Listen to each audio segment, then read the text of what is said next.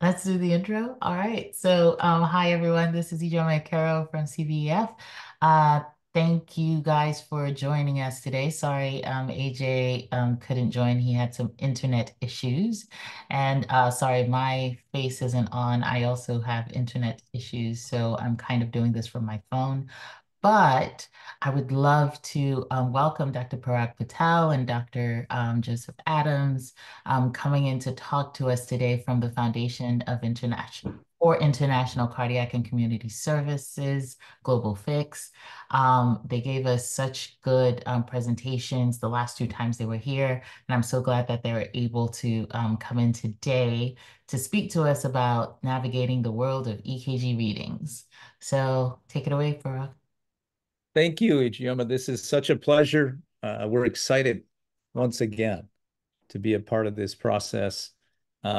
Joseph Adams, you can see his picture there, is helping present today. He's a cardiology fellow, a first-year fellow at Lutheran General Hospital in Park Ridge, Illinois, where he'll be still finishing 2 years of additional training.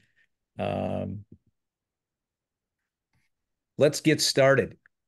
Some familiar strategies that we talked about last few sessions on how to look at a rhythm strip, and it's also useful for looking at a 12-lead electrocardiogram. Um, Today, we're going to expand on the rhythm aspect and move into some EKGs that are 12 lead and systematically approaching a 12 lead, sort of demystifying and taking the fear out of trying to evaluate an EKG. And I think this is so important for many of you to take the fear out of learning so you can establish a foundation in concepts and then build.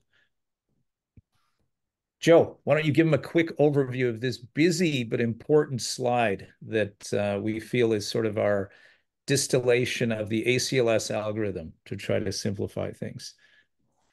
So here you can see this was actually put together by Dr. Nasrallah, who's our education, content, and medical director for the organization. Put this slide together, and really it goes back to even the first slide that shows the questions that we want to ask when approaching EKGs.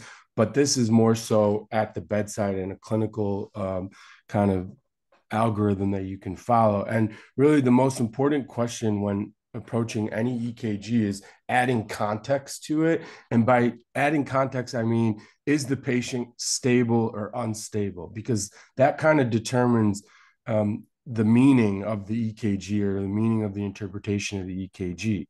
So by stable or unstable, meaning do they have a pulse or not?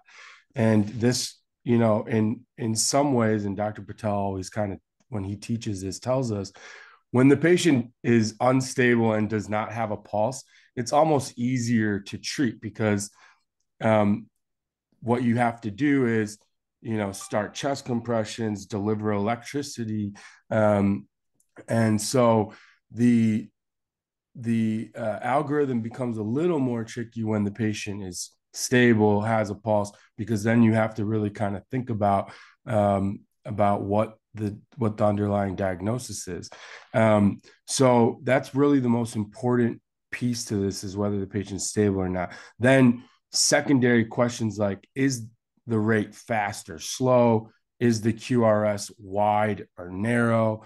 These questions will help further differentiate the etiology of the underlying rhythm and what's going on in the EKG, and will help guide your treatment.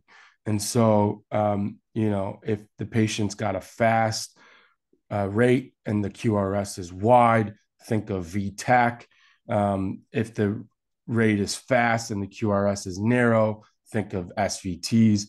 Either way, treatment for those in unstable patients is synchronized cardioversion, right?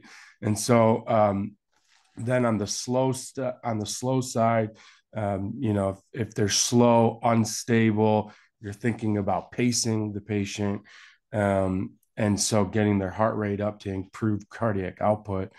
And then again, fast or slow, wide or narrow, stable or unstable. These are the vital questions that you should be asking each time you approach the bedside, each time you look at an EKG. These are the questions you should be thinking to yourself, because they'll help guide the differential and help guide management. Great. So this is something I'd recommend. You can take a screenshot of, or we will get you the slide deck. The slide deck will be posted later this week, so you'll have access to that. Very basics, fundamentals, right? In the EKG is understanding duration, so we're all speaking the same language. Understanding, is there a P wave? What is the PR interval? QRS, morphology, and duration. Clearly establishing where that J point is so you can assess ST segment changes, looking at your Q to T interval, and then identifying and separating a U wave from a P wave. So basics, fundamentals, vital, so we all are on the same page as far as the language and how we speak. And back on, if you can go back to that slide, I just want to add to that R to R interval.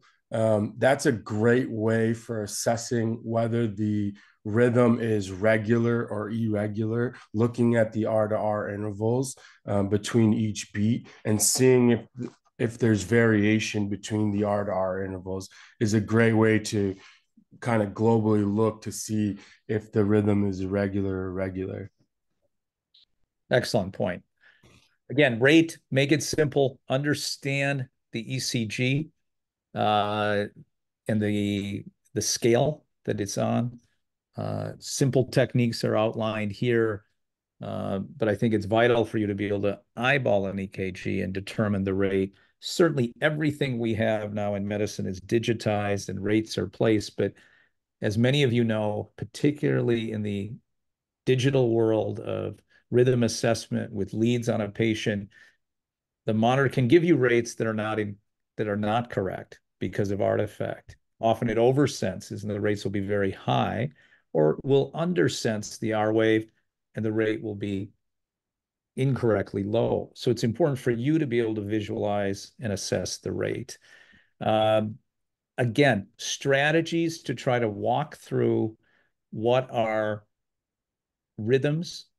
You know, do we have a QRS? We've talked about it. Is it narrow or is it wide? Are the R to R's regular? Are there P waves present, not present? And then what is the range of supraventricular arrhythmias that can exist? And again, over time, we're going to cover these. We're going to show you the examples of them. So there are many supraventricular arrhythmias, all of which are listed there in the blue boxes. Again, more about intervals, understanding the small box represents 40 milliseconds, a larger series, the larger box inclusive of 5 small boxes, 200 milliseconds, and being able to translate that into second. Also important to note the distance here as well, because when we're talking about ST segment elevations and depressions, which we will on subsequent slides, you'll want to note that each small box, so it's not only time, it also gives you distance. And so each small box is a millimeter. The 5 small boxes or one large box is 5 millimeters. So when we quantify ST segment elevation or ST segment depression, that's how we do it. When we say there's 3 millimeters of ST segment elevation, it's based on 1, the J point, and 2, how many small boxes the ST segment is elevated. So that's just, again, trying to define the language that people use to describe EKGs for either when you're talking to a consultant or when you're, the consultant yourself. It's good to have established language so that you can clearly describe what you're seeing on the EKG. Again, a little bit about the segments. And again, these are fundamentals, basic concepts that are vital to understand as you evaluate. Electrocardiograms, right, are graphical representations of vectors that have magnitude and direction. Magnitude and direction of the vectors then determines what we're interpreting on the 12-lead electrocardiogram. But understanding the principles of the ECG and then intervals that you need to measure is vital to then diagnosing clinical syndromes. And so, again, another example of understanding that. Joe, why don't you talk to them about the importance of the QT interval briefly, and then Yeah, so the QT interval is important because of specifically because of syndromes like QT prolongation and the vulnerability period of causing syndromes like R on T, as well as leading to things such as torsades. And so part of assessing the QT interval, and even when administering drugs that can prolong QT, as many of them can, it's important to kind of remember that when you're assessing the QT, look at whether or not, back to the original, one of the original questions that we talked about, is the QRS wide or narrow, because that can affect the QT calculation. And so especially when you're getting the read from the machine on an EKG, oftentimes they do not account for the width of the QRS. So you'll get a prolonged QTC, but you have to know to correct for the QRS duration. And the way to do that is you subtract 120 milliseconds, which is a constant, minus the QRS that you're seeing. And then the calculated QTC minus that number is what the true QTC is. And so just some tricks to remember and to use when assessing the QTC. Very good. Again, these slides will be made available. We want to introduce basic concepts, but give you that sense of how to calculate. Joe, take them quickly through a QTC calculation. Yeah, so here you can see the QTC measured to be 500, okay? And so what you're seeing is a wide QRS here. And so when you take the QRS duration into account, you're taking 137 milliseconds, which is the QRS duration you're seeing on the EKG. You're subtracting 120 milliseconds. That's the correction for the wide QRS, and you're getting 17. You take 17 minus 500, and you get 483. That's the corrected QTC accounting for the wide QRS. So you notice there's a difference, and it can be the difference between what we would say is a prolonged QT versus a not prolonged QT. And so it would change your potential differential and whether or not you need to be concerned about the QT. And so it can be important. Excellent point. Again, thanks, Joe, for making that simple for us. I think the QT causes a great deal of anxiety for many, but really understanding when there is a prolonged QT. Ijeoma, you can maybe chime in here. We get so many consults for the prolonged QT. No, I agree with basically what you said. When looking at the QT, there are a few things that you want to look at, and I think that you've already touched on this. First thing is the rate, and the QTC becomes important, especially not only at the slow heart rates, but also at the very fast heart rates. And so you might think that somebody does not have a prolonged QT because, it seems short because the rate is a little bit faster. But then when you correct it, you realize, oh, actually, this is actually pretty long corrected for the heart rate. And there is some controversy as to whether you do correct as much for a really slow heart rate, which you would expect the QT to be prolonged for, So would you treat it as aggressively as you would one that is prolonged? So, those two things you definitely have to think about.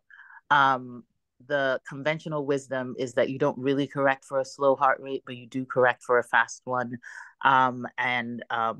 Of course, everything is corrected to a heart rate of 60, which is basically where all the QT intervals are based off of. And then the other thing, definitely correcting for a prolonged, trying to figure out if it's prolonged because you have a prolonged QRS. So for those patients who have left bundle, right bundle, commenting on a prolonged QT might not necessarily be necessary because, the QT interval might be prolonged because of the prolonged QRS, as has already been stated.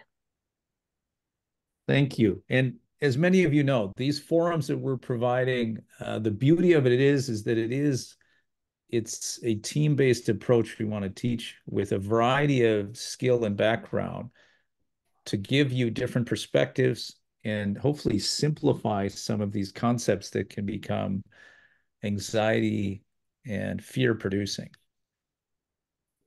Well, this is, I think, germane to sort of the foundation of the Cardiovascular Education Foundation, some of the work that AJ Hale has been doing in promoting the recognition of diseases that need therapies. And Joe, why don't you walk us through this in a timely fashion? So it's essentially trying to separate out blocks or AV blocks that require intervention, or at least to begin to think about whether the patient will require a pacemaker versus the blocks that traditionally don't require pacemakers or don't require intervention and can be safely watched or monitored. And so just from top to bottom, you're seeing first degree AV block. This is kind of review from our previous talk where we talked about arrhythmias, but you can see the PR again, important. That's why it's important to know the intervals as well as to commit to memory, maybe some of the more important interval lengths. And so PR greater than 200 milliseconds, right? In that first EKG, you can see the PR interval is prolonged. That's a first degree AV block, something that you can safely monitor. Then you have Wenke-Bach or Mobitz type 1, which are interchangeable terms. And what you see here is sequential PR prolongation. So the PR interval gets longer and longer and longer before a dropped beat. This, again, can be kind of anxiety provoking when you see a P wave and don't see a QRS followed by it. But if you take some time to fully assess the preceding beats, you could recognize this as a type 1 second degree Mobitz type 1 block, which can be safely monitored in most situations and does not require therapy.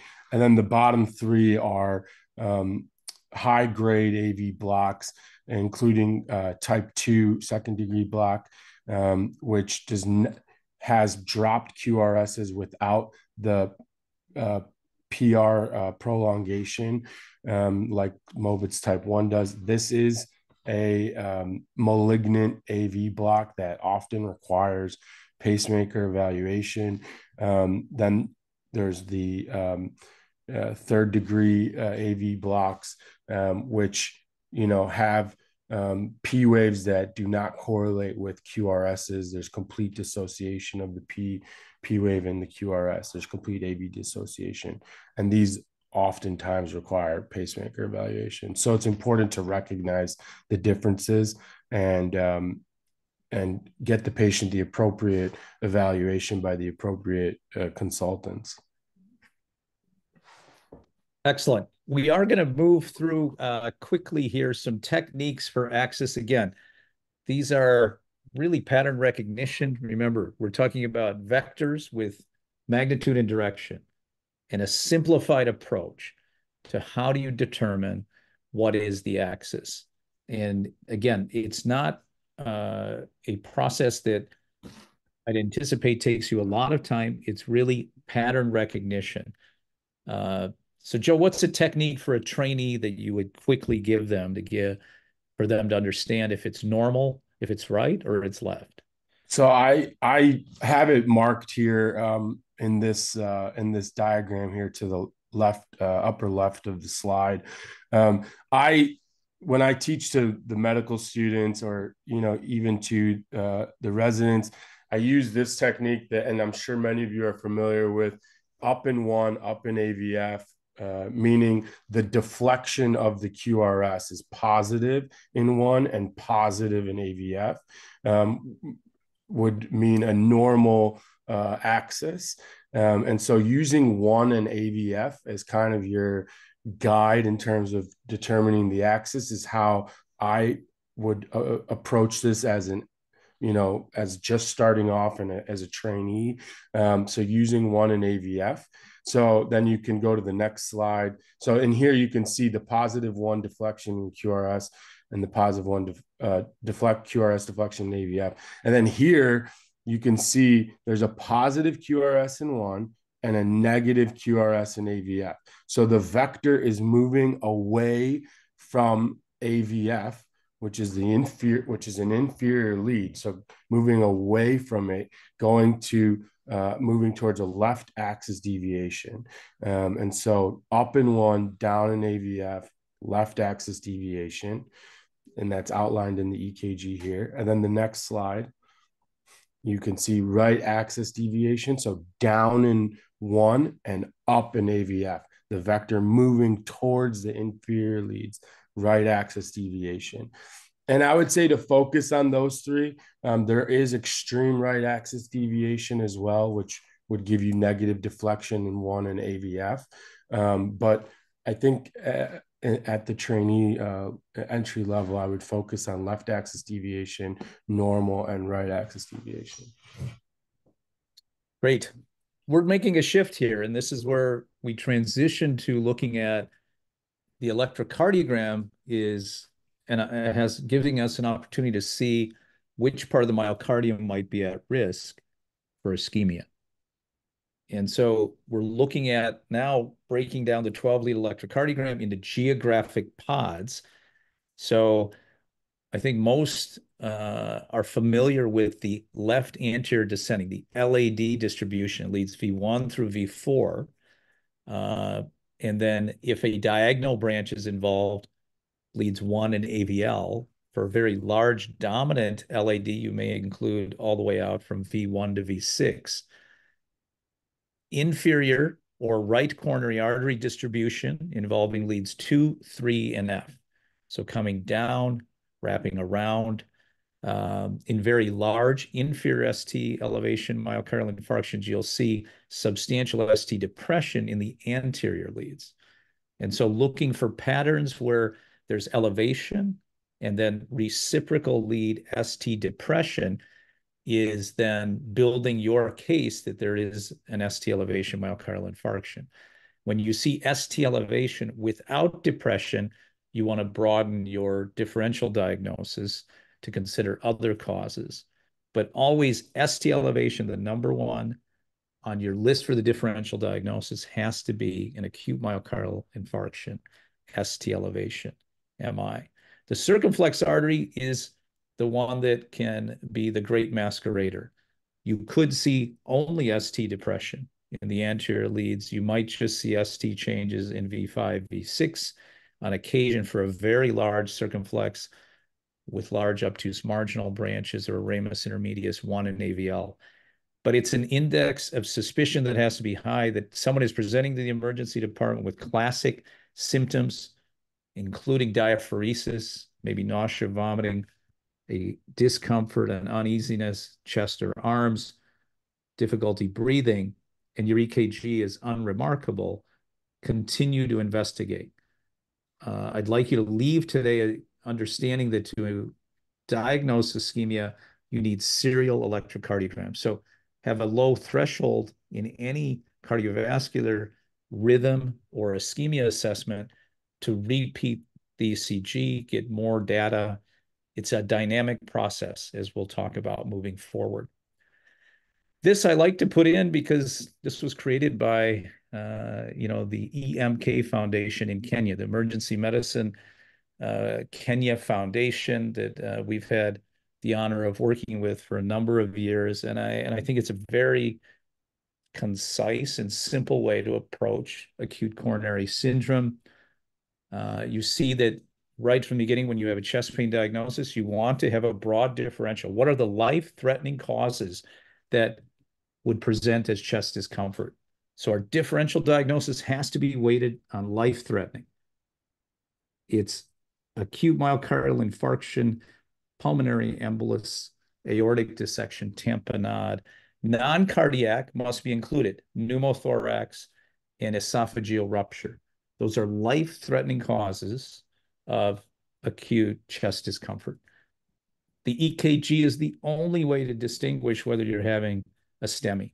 So the fear of the EKG is what we're trying to get over in this series of presentations. It's vital to tackle that fear, because when there's fear, you won't order the electrocardiogram. Once you order it, right, you are now accountable to read it. And that's why we want you to become familiar with pattern recognition. Understanding the nuances of a 12-lead electrocardiogram are not necessary for most of you. It's understanding pattern recognition of life-threatening presentations. And that's what we want to keep discussing and presenting to you, and having you feel confident in picking up. And so this is how we're going to navigate now, looking at the spectrum of acute coronary syndrome, including non-ST elevation myocardial infarction and ST segment elevation myocardial infarction. All on a continuum. It can be occurring at different time frames within the same presentation. And that's why the serial electrocardiogram, the 12-lead, is vital, because you might pick up the transient ST elevation, which now moves that patient into another box that needs more urgent care. This is going over sort of the time is myocardium. Every minute that goes by that a coronary artery is occluded, oxygen is being deprived to the myocyte, and the myocyte is necrosing.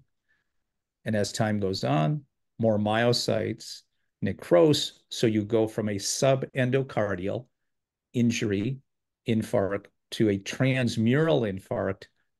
As time progresses, the likelihood of complications also increases. And we'll talk about some of the complications over time.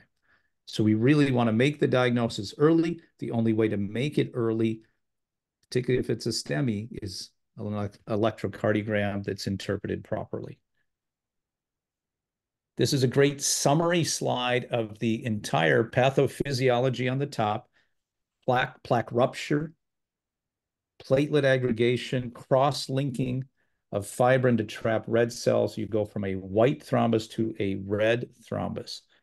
EKG serially picking up either ST elevation or ST depression as a marker of subendocardial ischemia and infarction.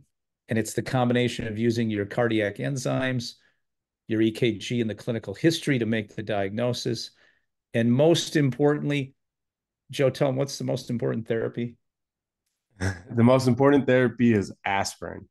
Immediately give aspirin when you're concerned about acute coronary syndrome.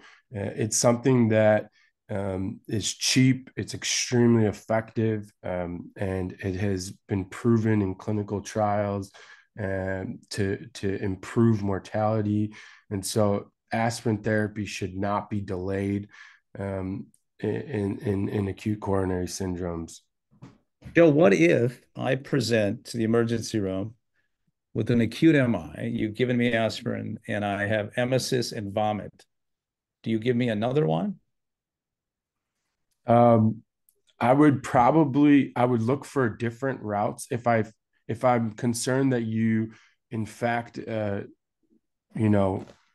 aspirated or vomited it out, the aspirin, I would probably move to rectal route, some sort of different route to ensure that that's how important it is. So I would make sure that you got the aspirin, whether it's orally or rectally. I would give it a different way. Thank you. That's vital. Aspirin is the most important therapy in parts of the world that have resource limitation, aspirin is effective. We're going to show you the data on how effective aspirin is. I would encourage all of you at the end of the session today to go get some aspirin and have it with you, because that is therapy all of you can provide any patient who might be having an acute coronary syndrome. The risks of giving aspirin as a single dose up to 324 milligrams is zero. There is no immediate risk to giving someone 324 milligrams of aspirin. So if you suspect acute coronary syndrome, please use the aspirin and make sure that they have been able to absorb it so it can be helping prevent the platelets activation and, importantly, the aggregation. A little bit about who we are, sort of almost at the midway point, right? We are a foundation based in Nairobi. Our principal mission and values centers around a concept of educating, elevating, and empowering. We do it through healthcare training. We focused largely on young women in Kenya, but are also involved in a number of the emergency medicine and cardiac conferences and training throughout East Africa. Through this link, we have set up, and we mentioned last week or a few weeks ago, an opportunity for you guys to be trained online in basic life support and advanced cardiac life support at a deep discount with one of our partners. And so please go to our website, investigate. It's a outstanding online program. Certainly doesn't take the place of getting training in person. And so if there's interest in doing that, you can reach out to us via the website. And if you're in a region or at a meeting we're at, we run many of these training, hands-on training sessions. Please reach out. All right, we're gonna have some fun now. So let's have Ijeoma and Joe help me maybe get some responses to this electrocardiogram. And again, sort of systematically, right? Is it faster? Is it slow? Is the QRS narrow or wide? Is it regular or irregular? Do we see P waves? And then now we've added ST segment analysis. Is there ST elevation? Is there depression? And in which leads? So we'd like some feedback. We'll certainly, you're welcome to chime in. The moderators will let you in, or just enter into the chat some responses and we can start to. Actually, I'm going to call on one of our attendees, first-year cardiology fellow, Cyrus. Dr. Cyrus, please join us. I don't know if we have to unmute. There you are. Yes, thank you for inviting me, Dr. Parag. Please introduce yourself briefly, because you'll be a part of this forum and helping us teach moving forward. Excellent. Yeah, hi everyone. My name is Cyrus Munguti. I am a first-year cardiology fellow at the KU Medical Center in Kansas City. Prior to that, I did a residency in KU in Wichita and stayed on as faculty for about 5 years.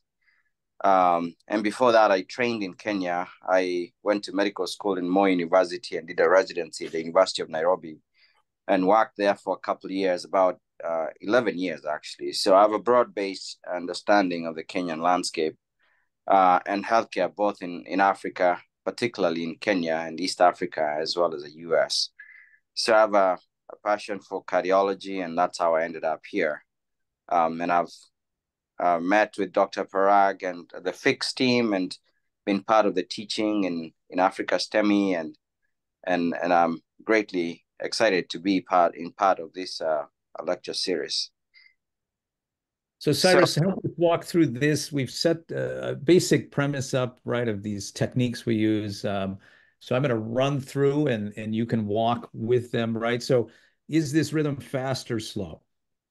I would say it's a bit fast. It's more than 100. Good. So it's right at the 100. So it might be some tachycardia. Is it regular or irregular? It looks regular to me. Agreed. So again, even the eyeball test, it passes. Yes. Do we see a P wave before each QRS? So there's some kind of P waves, yes, before every QRS complex. So I would say it's a sinus rhythm. Great. And so then we have now added to this discussion the ST segment displacement. So maybe you can walk the audience through where is it elevated, where is it depressed? Yeah, so just going through lead 1, 2, 3, 1, 2, 3 FEF, generally looking at the inferior leads, those look a bit stable. I'm not seeing much depressions in lead 1. Lead 2 and 3, some sort of questionable ST segment depressions there. But then when you go to the anterolateral leads in lead V1, V2, you start seeing some elevations, but they are more marked in the lead 4, 5, and 6. Excellent. And so the first therapy would be, Cyrus? So the first, obviously you activate the cath lab, but then you give aspirin. And what would you tell the patient to do? Do they just swallow the aspirin? So it's best if they chew this aspirin for fast action. Good. So chewing the aspirin allows it to be absorbed more rapidly. And remember, the goal is to get absorption of that aspirin. It works as an anti-inflammatory, but it's a potent platelet inhibitor. So yes. Excellent. Thank you, Cyrus. Now we have a whole different rhythm. Let's get someone online to help us walk through this. I don't know, Ijeoma, if you have someone you can see. I can't see the names of the participants on my screen. Someone we want to have them elevate themselves in front of the audience, or maybe we can all learn. Does anybody want to like raise a hand? Because I would hate to. Yes. We have a safe learning environment. Ijeoma is much kinder than I am. If I had your names in front of me, I'd be calling you out. She's a killer human. I can confirm that.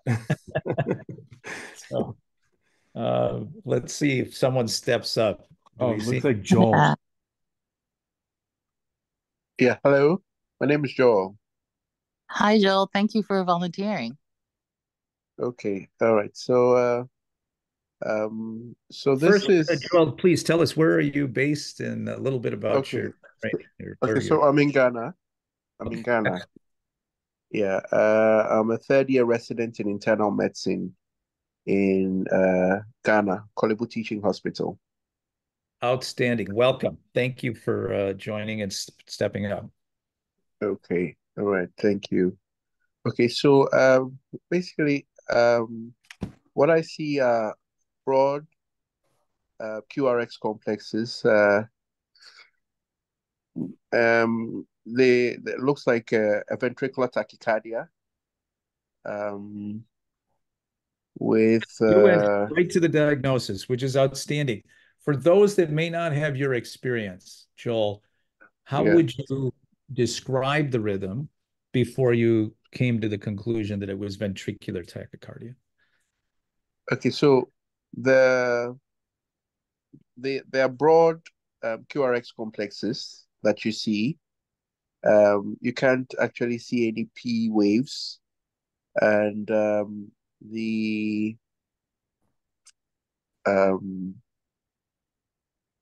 the rhythm is actually it's actually fast. I mean, I think it's about this let me see, cures more almost about 150 beats. So that's actually a tachycardia. And the you're spot on. So I think, again, pattern recognition, it's a fast rhythm, wide QRS, and it's regular. So fast, wide, regular, always VT until proven otherwise. If the patient is clinically unstable, it does not matter whether it's SVT with some form of aberrancy or VT, right? So we want to learn that fast, clinically unstable, narrow or wide, is often going to need electrical therapy. So Joel, if this patient's blood pressure is 70, they're having chest pain with this rhythm, what's your treatment? 70 systolic. Okay, so that's an unstable rhythm, and so you would want to do a cardioversion. Excellent. So that would be something you want to, walk through. Thank you, Joel. I appreciate your input. Okay, so here we have a rhythm, and let's see if we can get someone engaged. Again, we want to think of rhythms in a fashion of whether they're fast or slow, narrow or wide. Is there regularity? Is there a P wave before each QRS? And what do we have in our audience on this rhythm? If you type in an answer in the chat as well, we could do it that way too. I'm monitoring the chat, so if people want to just put their answers into the chat, it may be. Yep, we're any way you want. So Dr. Giram stated AFib. It went right to the diagnosis. Great. Yeah.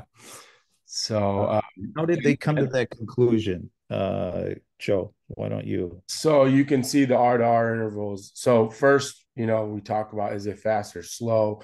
I would say that even though it's hard to determine the rate in patients that have such an irregular rhythm, this is certainly not fast. So it would be slow.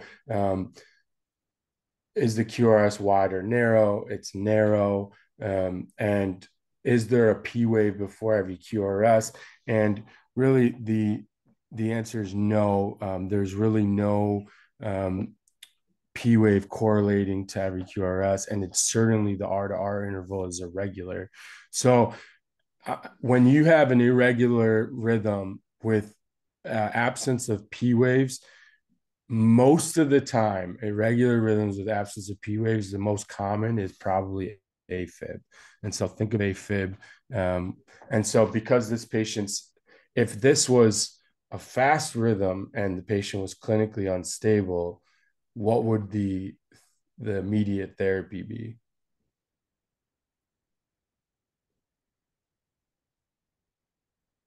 So let's chime into the chat.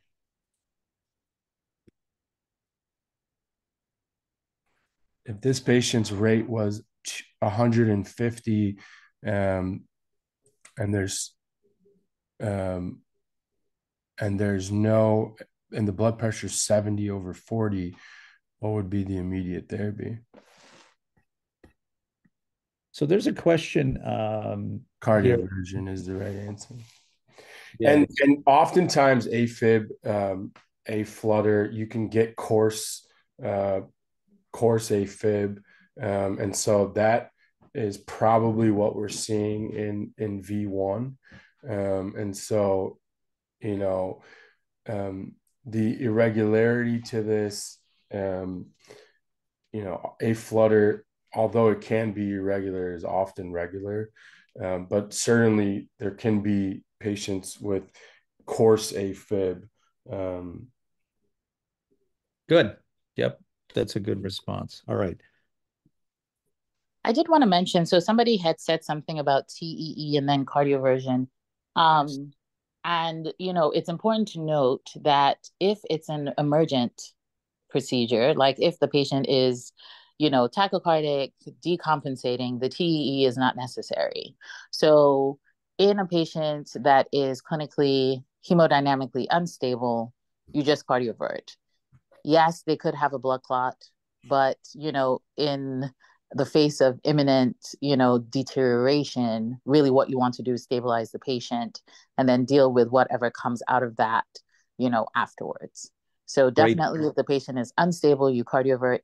Now, if the patient is stable, even if they're tachycardic, then you have the time to start thinking about, okay, what could be causing this patient to be tachycardic? Are they tachycardic because it's AFib, or are they tachycardic because there's some other, process going on? Are they hypoxic? Are they having an MI?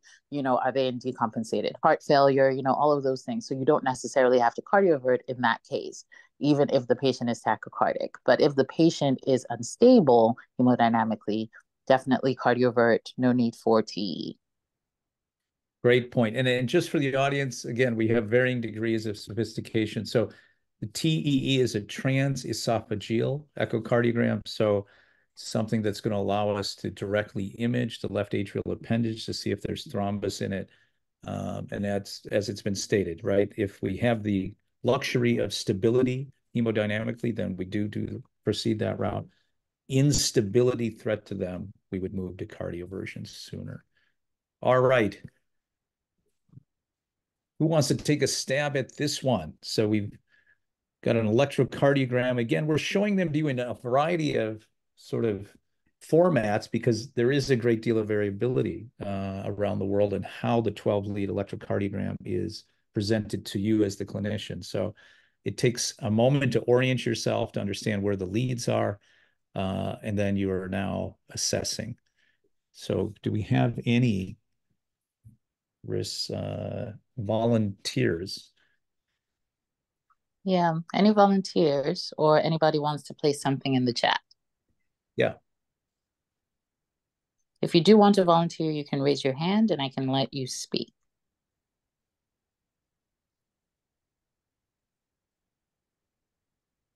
It looks like our okay. doctor from Joel, Ghana is ready to go yeah. again. Let's put him on the spot. Dr. Joel. Okay, thank you. So there are ST elevations seen in these V2, V3, V4, and V5. And there are reciprocal ST depressions in 2, 3, and AVF. So looks like an anterolateral STEMI. Outstanding, right? So Yeah. you've got exactly in view identified pattern recognition. Joel, in your setting in Ghana, please tell us your next step. This is a 56-year-old man with mid-sternal discomfort. He's diaphoretic, nauseous. He's hypertensive. He's sitting in your casualty department. Walk us through what you can do and offer this patient. Okay, so typically in Ghana, we would start the patient on the aspirin and then activate the cath lab. In some parts of the country, we're not able to access the cath lab, and so we would manage them conservatively, giving the dual antiplatelets and also giving a DOAC while we continue monitoring the patients. And those who are able to afford, because we have to pay most of the time out of pocket, the cath lab is activated and anticoagulation is begun while we prepare the patient for stenting, PCI, and possible stenting. Joel, how about TPA therapy? Thrombolytic. Okay, so yeah, okay, so yes, so that's also quite expensive here. And okay. So in some patients, they were able to do the TPA for them. That's most of them who are maybe far off, who we need to start thrombolytic therapy before we start PCI. We can do that. But most of the time, because of cost and the availability of a cath lab, we often end up managing most of our patients with conservatively, Great. unfortunately. Yeah. Thank you for that insight, Joel. Okay, now we've got something that's interesting. Who would like to take the opportunity to interpret this? No, what should we call it, Ijeoma? The privilege. Who would like to have the privilege of interpreting this electrocardiogram?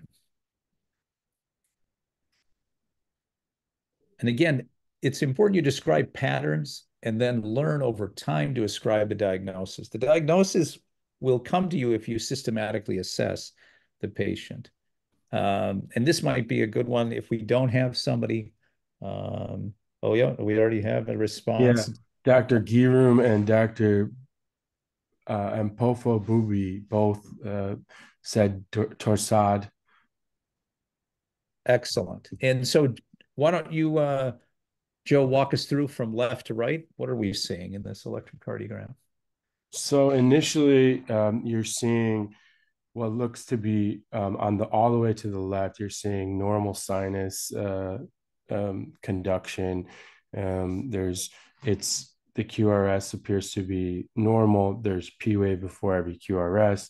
The rate is also normal, and then the beat, the fifth beat looks to be an ectopic beat or different than the others, which then seems to trigger this ventricular arrhythmia here. So you can note that it's a wide complex QRS. It's fast, and as people correctly pointed out, looks like Torsade. And so, yeah. Yep. So that's spot on. And Ijeoma, we had talked, and Joe, you had set up. What is going on with the QT interval in those first 3 beats? Yeah, so you can basically see there that if you look at lead 2, I think would be probably the clearest one that you could see, where you can see that the QT interval it doesn't seem at first glance to be long, right? So it's basically looks to be about 440 milliseconds. But then when you look at, the beats kind of going further, like if you look at the third beat, it looks to be even a little bit longer. And when you correct it for the rate, then you realize that it's actually pretty long. And a real quick way of trying to figure out if your QT interval might be long for the rate is that it should be less than 2/3 of the RR interval. And so if it's a little bit more than that, or if it's a little bit more than half the RR interval, then you are fairly certain that it could be long. And this one seems to be long by that measure.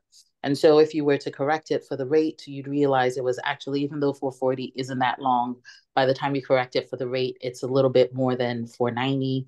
And that would still be considered to be long. And you had this QRS that just happened to fall on a vulnerable part of the QT segment. And that's why you're going into polymorphic VT.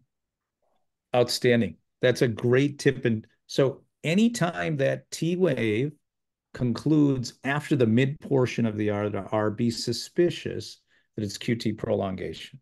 That's a pro tip. That's simple.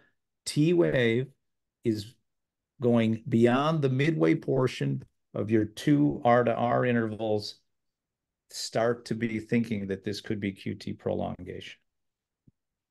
Okay, let's get back on the plumbing side of things, maybe.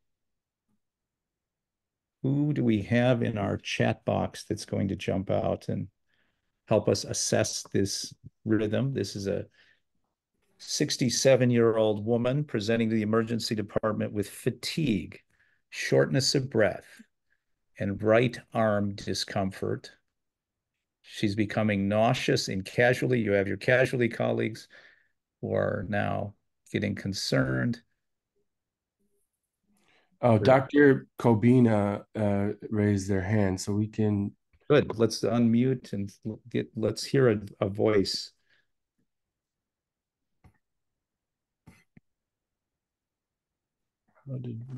Hi. So my name is Kobina from Ghana, same hospital as Joel, Kolebu Teaching Hospital, also a 3rd-year resident. Excellent. Okay. Welcome. Thank you. So looking at this ECG, the rate is about 1, 2, 3, 4. So like 70, 75. It's not fast. I see a P wave before each QRS complex, so it's in sinus rhythm.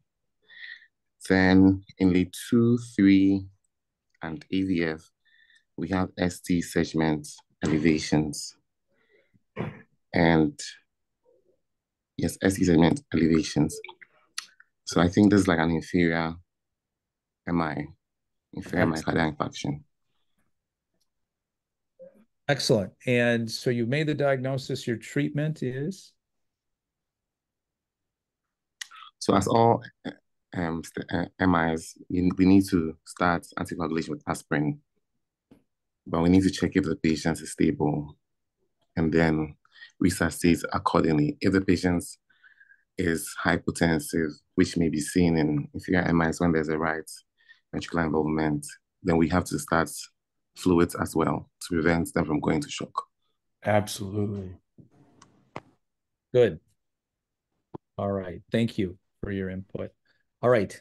Oh, Dr. Patel, before we even move on, Yeah. since this is the second MI that we've talked about, Yes. we talked about TPA in, the prior case. And I know that the streptokinase is a little bit more available.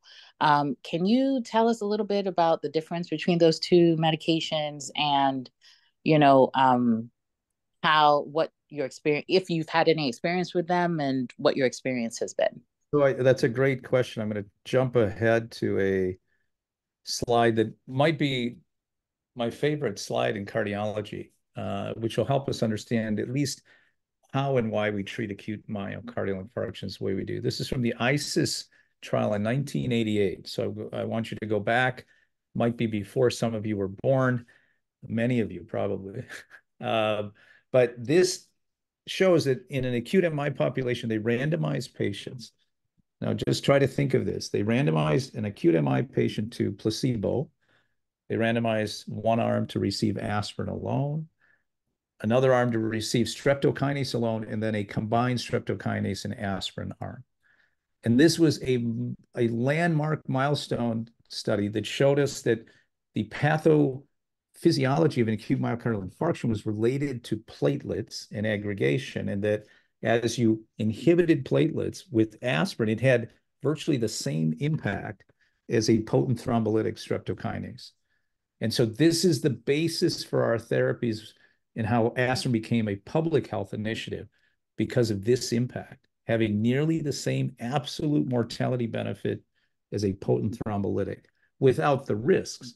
So the downside to the streptokinase, it's an outstanding drug. Someone who's having an MI and at risk to die, it is the therapy of choice, often because of cost. It can have some increased immunogenicity where people do get reactions to it. It can have a higher risk of serious bleeding, intracranial hemorrhage, and even systemic bleeding. So we have moved away from it to the next generation of more specific thrombolytic agents that have less bleeding risk and maybe a slightly improved efficacy. But streptokinase is certainly, you can see the synergistic impact of putting aspirin with streptokinase has a substantial absolute risk reduction. And so it's state-of-the-art therapy in many resource-limited areas. It's good therapy. So if you can get it for your patient, it can have a substantial impact on outcome.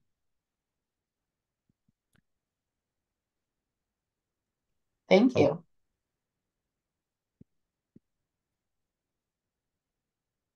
We do have, and again, I don't want to keep all of you too long, but I certainly want to give you opportunities. This is a nice electrocardiogram that illustrates a number of things. So let's see if we've got someone who wants to take this opportunity to learn and teach us.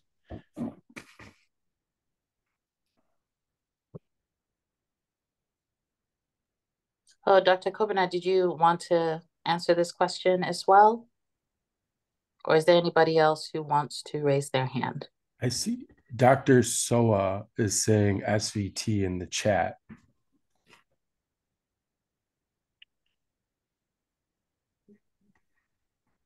Okay. Yeah, Dr. Soa. So do you mind walking us through? Let me see if I can let you speak here, and then maybe you can walk us through how you came to that conclusion. Okay. I'm Soa from Comparative Teaching Hospital. When I look at the ECG, I can see you can see QRS that preceded a P wave. So it's a sinus. Just that the QRS complex is narrow QRS complex with the heart rate is almost about 150 milliseconds. So in conclusion, I can say it's supraventricular tachycardia. Good. Any other comments, Joe? Yeah, so I would say, you're absolutely right. It's a fast, narrow, complex, regular rhythm, regular intervals, tachycardia. So absolutely right. This is an SVT. And so if I'll ask you, Dr. Soa, if the patient's blood pressure is 60/40, what would you do for this patient? What you do is we need to slow down the heart rate by with anti-arrhythmic drugs. Then yes, because when the heart rate is slowed down, the blood pressure begins to come up. So we normally give sometimes we can also do cardioversion in order to bring down and bring down the blood pressure, bring up the blood pressure. Yep. Yeah. So I would say if the patient's hemodynamically unstable, I would say the first therapy here would be cardioversion. If the patient's hemodynamically stable in this rhythm, you can use vagal maneuvers, carotid massage, having the patient bear down, and then moving towards medications like adenosine, so that you can break the tachycardia. But if they're hemodynamically unstable, I would move towards cardioversion. And it's also very important to realize that if you have SVT, I mean, the EP in me always loves, adenosine, because it does have kind of a diagnostic utility, as well as being a treatment utility. So sometimes, in very rare cases, you can find, let's say, an atrial flutter that's 2-to-1 having the same appearance. And so sometimes you just kind of need to figure things out. So that's why I like using adenosine. But if you do use adenosine, please remember that it has a very quick onset of action. And then you have to basically push it really quickly and push 20 cc's of fluid. So I usually use a 3-way stopcock, push in the adenosine, either 6 milligrams or 12 milligrams, and then immediately after that, 20 cc's of saline really quickly, like an IV push, so that you can actually see the treatment effect. Because if you don't, then you might think that it didn't work when it was because you just didn't push it fast enough. Excellent point. So adenosine can be your friend. I also, and it's been rare, and Ijeoma, please tell me, but have had one instance where I pushed adenosine and they went asystolic and did not come back. So when you give these drugs that can have profound bradycardia, you must be able to keep your patient perfused. And that may mean chest compressions. Ideally, you would have access to a pacer transcutaneously. Because of the short acting half-life, you should get a rhythm back. But on occasion, both cardioversion and using adenosine is going to make an individual asystolic, and you have to be able to handle the complication of your therapy. We will be doing a session on techniques in cardiology. A few weeks ago, we talked about cardioversion, defibrillation. We're going to also talk about some vagal maneuvers. So we'll show videos on how to perform those maneuvers, and then the potential risks of doing things and how do you get yourself out of those complicated scenarios. All right, in the interest of time, I'm going to pick a few that I think are illustrative on different fronts. So let's have a volunteer try to take this EKG, deconstruct it, demystify it, take the fear out of reading it. So it's pattern recognition, it's a systematic approach, and then it's action. This EKG requires action. So let's have a new participant try to weigh in. Oh, there's a question while people are looking at this that I see online, the difference between SVT and sinus tachycardia. So the way I look at it, and certainly Ijeoma weigh in, SVT is sort of a larger categorized, it's a label for a category, supraventricular tachycardia. Now, your question online was, is sinus tachycardia an SVT? And it is. It's a supraventricular, but it's not a pathologic supraventricular tachycardia. It's more, it can be physiologic, driven by demand. Whereas the other arrhythmias or dysrhythmias are pathologic. They are not a part of normal nor demand. So that's, I think, the way I try to encourage people to distinguish. But Ijeoma, any other thoughts? No, you explained it definitely very correctly. So SVT, technically includes all tachycardias that's supraventricular in origin. So technically, AFib is an SVT, atrial flutter is an SVT. Our regular AVNRTs, even what we classically call SVT, it's not really SVT by itself, right? It's either AVNRT or AVRT, but we just call it like a short form. Hey, this is SVT. So it's a larger category, and then you have the individual diagnosis. So a sinus tachycardia, you definitely have that P wave that is coming from the sinus node, which means it should be positive in the inferior leads as well as biphasic in V1. And it also has to be positive in the left-sided leads, so it should be positive in 1 and AVL. So if it's not any of those, then it's not coming from the sinus node, and it could be an ectopic atrial tach. But a sinus tachycardia is definitely, something that is as a result of something happening physiologically. Thank you. That's excellent. All right. What do we have? Anyone stepping up? I am actually quite impressed that our participants are sticking in with us. So there, I'm hoping is some value to what we're providing today.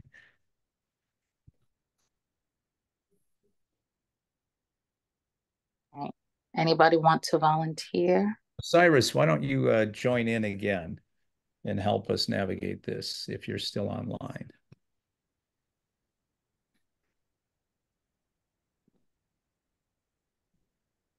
We may have lost our first year, Cyrus. Joseph, help us. Okay.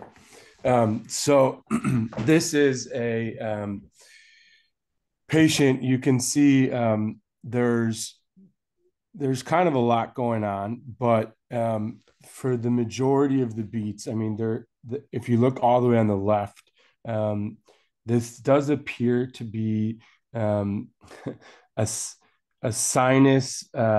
There are P waves.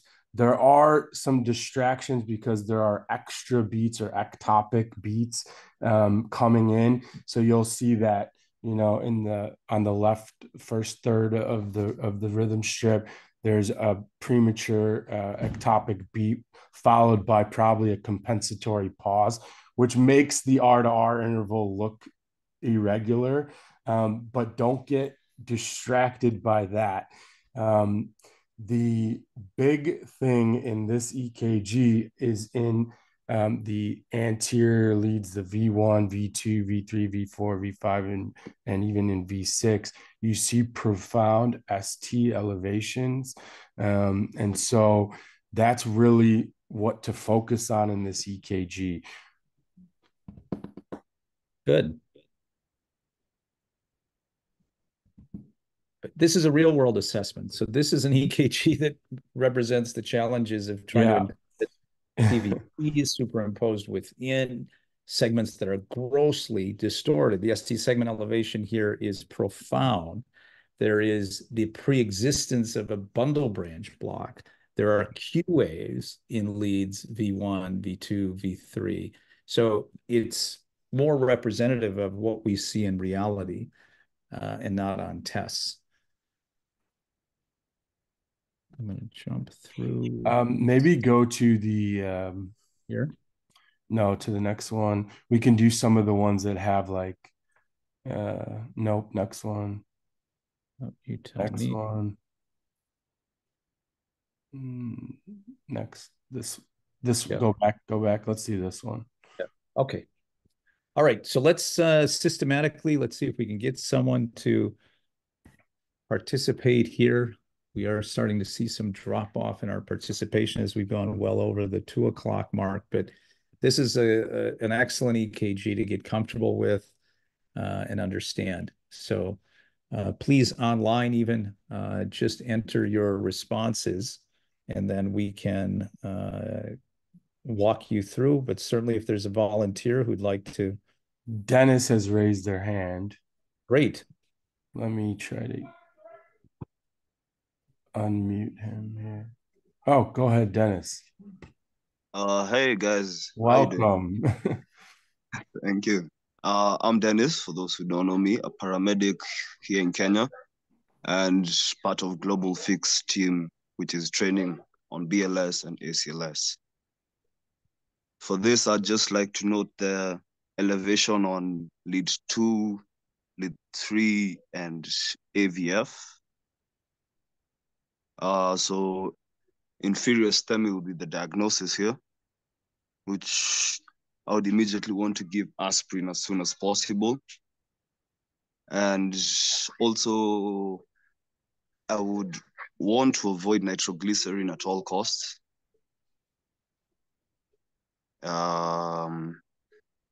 Yeah. So that's outstanding. And I think for the audience, it's important.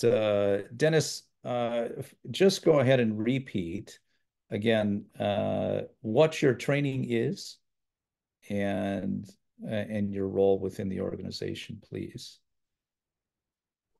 Okay, so as I said, I am a paramedic here in Kenya. I trained with St. John Ambulance.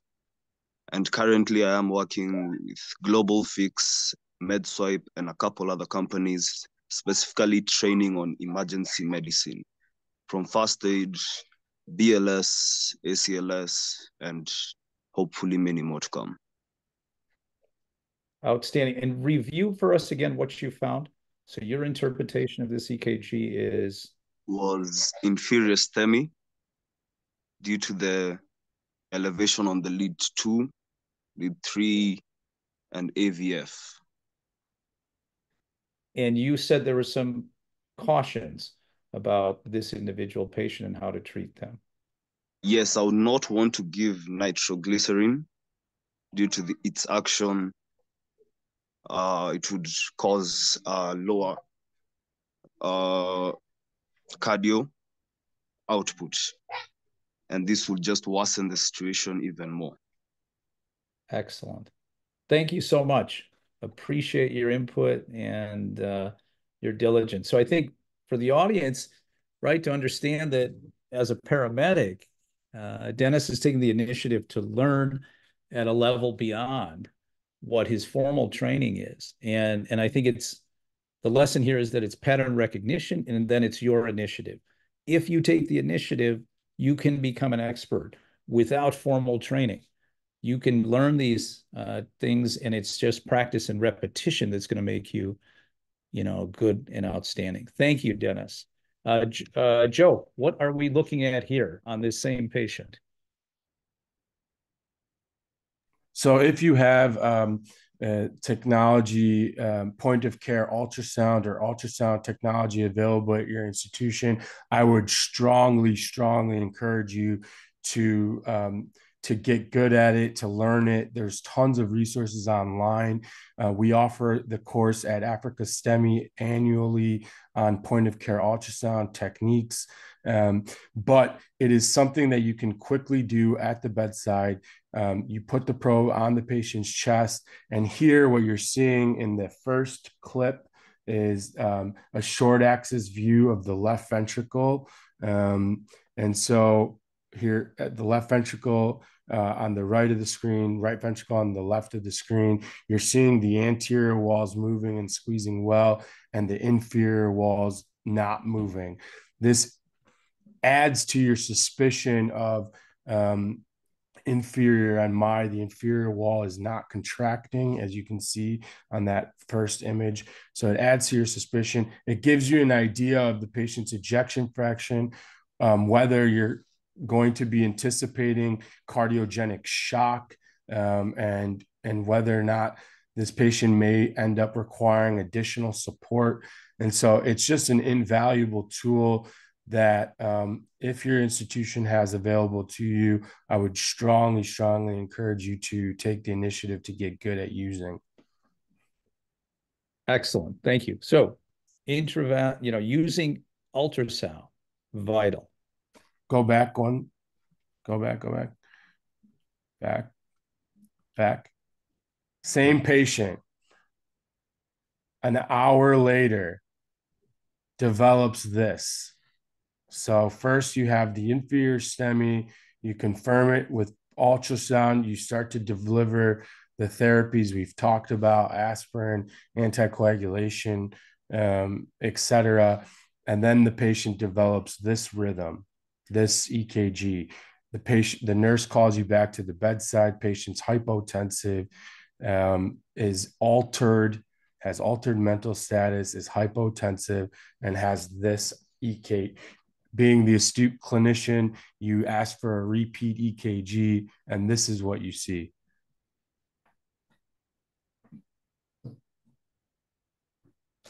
What is it? Any volunteers?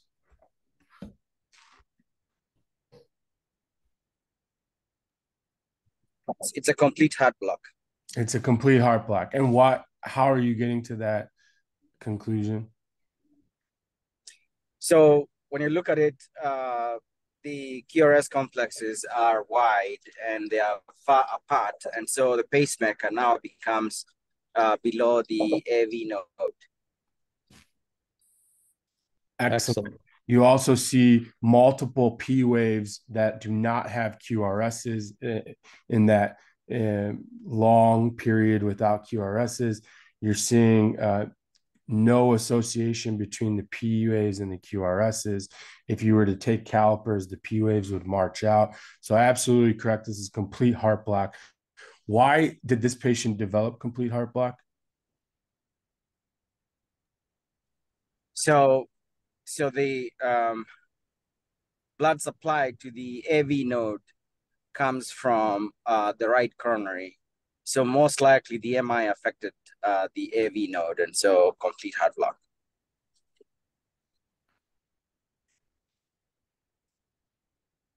Good. Exactly. Thank you, Cyrus. And the initial treatment for this? Hemodynamically unstable. So you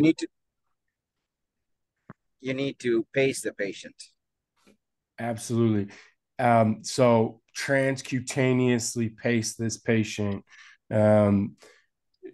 would be your initial therapy until you were able to get a more stable line or a transvenous temporary wire into the patient while you're attempting to revascularize the patient, either with thrombolytics or with going to the cath lab.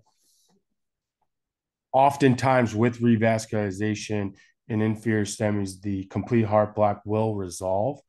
Not always, but oftentimes with revascularization, the complete heart block will resolve. So remember to think about this as a potential complication for inferior STEMIs. Great. So complications of an MI can be categorized generally into electrical and mechanical. And the electrical complications of an MI that we worry about the most are the ones that represent this. So I want everyone to look at this and tell me what their first reaction is. What, as the clinician, if you see this on a rhythm strip, certainly if you get a 12 lead of this, which we don't often get a 12 lead of this, what is the diagnosis and what is the immediate treatment? I wish we could start a timer. Is there a timer on any of these? Pius responded. Defibrillate. VFib. Excellent. And so disorganized rhythm, ventricular fibrillation, not compatible with perfusion, needs immediate defibrillation. This is a challenge, and I'd like to get some idea. We've got 63 participants online. Please chime in to the chat. The question is, do you have access in your medical facility to an AED or monitor defibrillator? And please just enter your response in a quick, do you have access to it? Yes or no?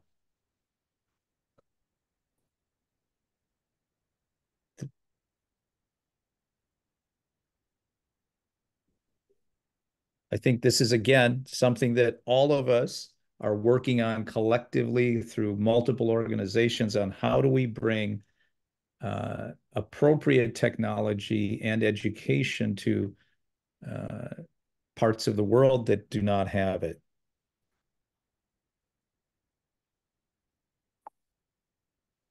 What are we getting for some responses?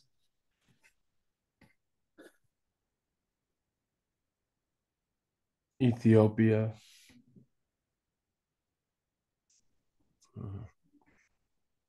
On SPHMMC. So we're going to look at here the responses on this electrocardiogram while people are still chiming in, and see, does somebody want to take a stab here at this EKG, which is vital to understand and get to the bottom of.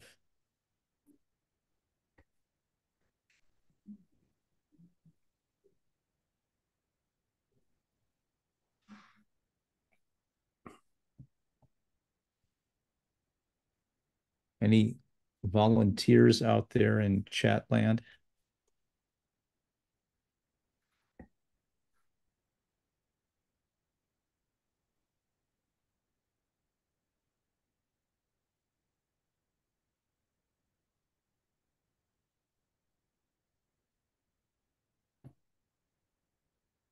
Are we seeing anybody stepping up? Not. Not. All right. So then why don't you take this one, Joe? So again, systematically looking at this, it looks to be a regular rate. It appears to be sinus. There are P waves before every QRS. The QRS appears to be narrow. And so then we look at the ST segments. There are ST elevations in the anterior leads, in V2, V3, V4. There are reciprocal ST depressions in 2, 3, and AVF. There are even elevations in 1 and AVL as well. So yeah. Good. So this is, again, pattern recognition, quickly assessing ST deviation, elevated, depressed. Which leads? Does it fit a pattern? Is it confirmatory? If it is, I quickly need to take action. Action being activating whatever system you have available, whether it's a thrombolytic, whether it's the cath lab. It may just be aspirin. Be certain, as the clinical officer, as the bedside physician, it's your responsibility. It's not good enough for someone to tell you, yes, I think they received aspirin. If in doubt, repeat the aspirin. I showed you the data from ISIS-2. The impact of aspirin is almost equal to a thrombolytic. Give the additional dose of aspirin if you're not certain they received aspirin. Many facilities, sadly, that I've been in and heard from some trainees and physicians around parts of East Africa, the facilities do not have aspirin. So I would urge you, as a medical professional, get a bottle of aspirin, keep it with you when you're rounding on duty.